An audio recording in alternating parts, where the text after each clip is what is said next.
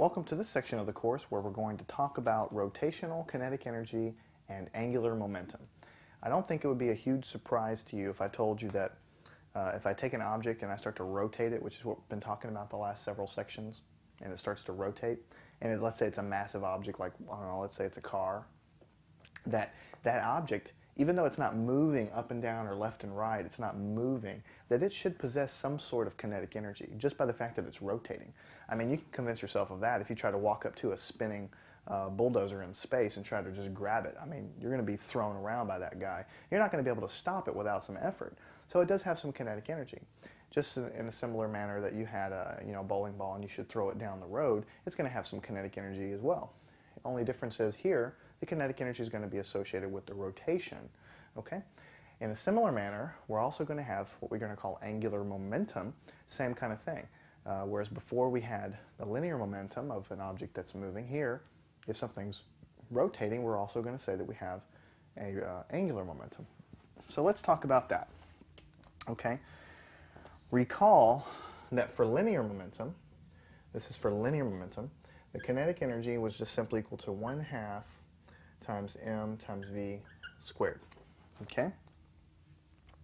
That's something that you should know from before.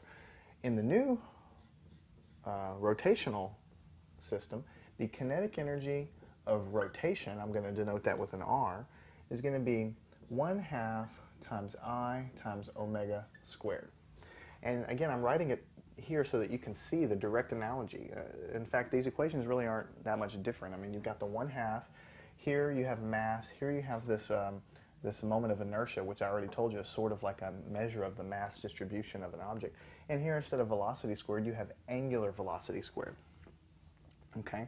So, in general, the conservation of mechanical energy that you already know about is going to be a little bit different, or a little bit expanded, I should say. So now the conservation of energy more completely will be the kinetic energy of translation of moving left and right plus the kinetic energy of rotation plus the potential energy of a system, okay, in gravity, let's say. The initial value of this is going to equal the final value of the kinetic energy of translation plus the kinetic energy of rotation plus the potential energy in a gravitational field. So and this would be the final value here. So if you have an object, before all we talked about was the kinetic energy of translation, this guy, and the potential energy. Well, now there's just one more guy to look at if the system happens to be rotating. Okay, so this is kind of important. Also